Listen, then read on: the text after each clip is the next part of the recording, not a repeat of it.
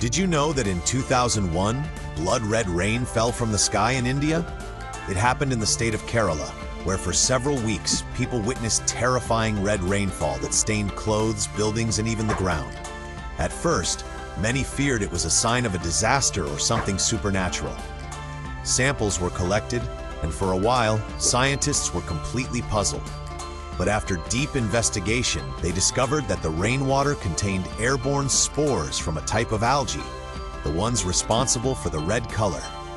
These spores had been swept into the atmosphere during a thunderstorm, then mixed with rain as it fell. Though not dangerous, the sight of crimson rain pouring from the sky was unforgettable. It's one of the strangest weather events in modern history, a moment when nature made it look like the sky was bleeding. Proof that reality can be stranger than fiction.